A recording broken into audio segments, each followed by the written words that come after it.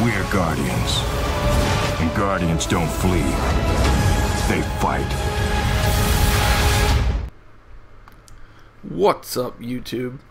Today, I'm going to show you, well, I guess rather tell you, the easiest way to get the class item quest done.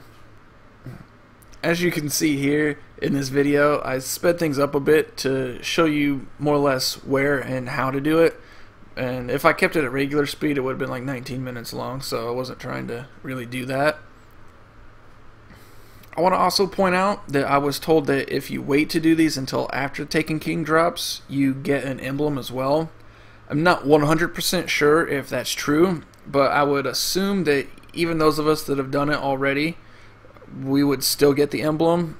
But I just figured I'd throw that out there. If anybody can confirm that, let me know. I haven't seen it, but then again, I haven't really researched to look either. So, now the easiest way to do the first quest is to go to the Dark Beyond mission and keep doing the door part over and over until you get all the kills. The major keynote here is do not kill the knight and do not cross the door through the doorway. Otherwise, you'll finish the mission and you'll have to do the beginning part all over again. Not that it's a huge hassle, but it's a couple extra minutes you can save. It's best to just hang out somewhere in front of the steps and get the kills.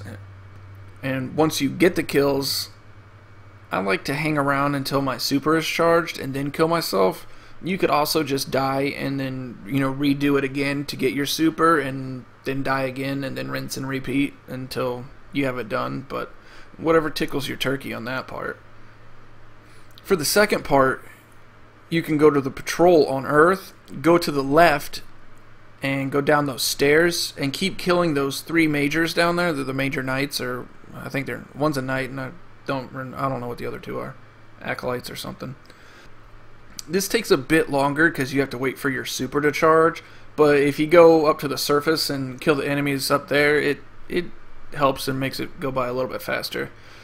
Also, if you have a teammate, you guys can just orb feed off each other down there, and you don't have to worry about the surface enemies, because I think if you're able to kill all three of them, you obviously get your 7 orbs, and then those 7 should charge your teammate, and then you can rinse and repeat. But it's 7 orbs if you get all 3 of them at the same time, or I've done it with just getting the knight and one of the other ones. So once you're done with part 2, part 3 requires you to complete a strike.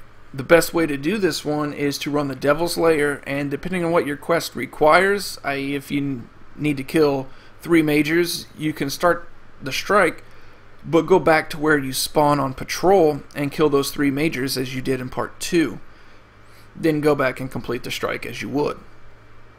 If you need more or less, like an example is the Warlock's Radiance, you need to kill 25 enemies while in Radiance. Since that can be hard on such an easy strike, you can just hang out at the strike spawn and get most of them there before you actually do the strike.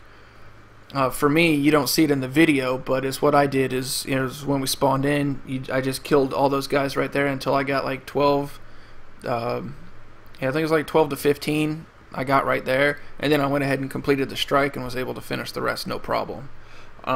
You could easily get 10 or more inside the strike, but getting all 20 inside an easy strike, especially if you're doing it with randoms, can be kind of difficult.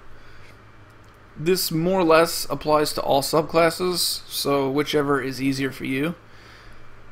But anyways, that's all I have for now.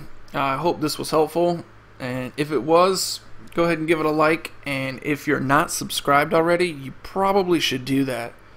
Just saying. And thanks for watching, and as always, until next time.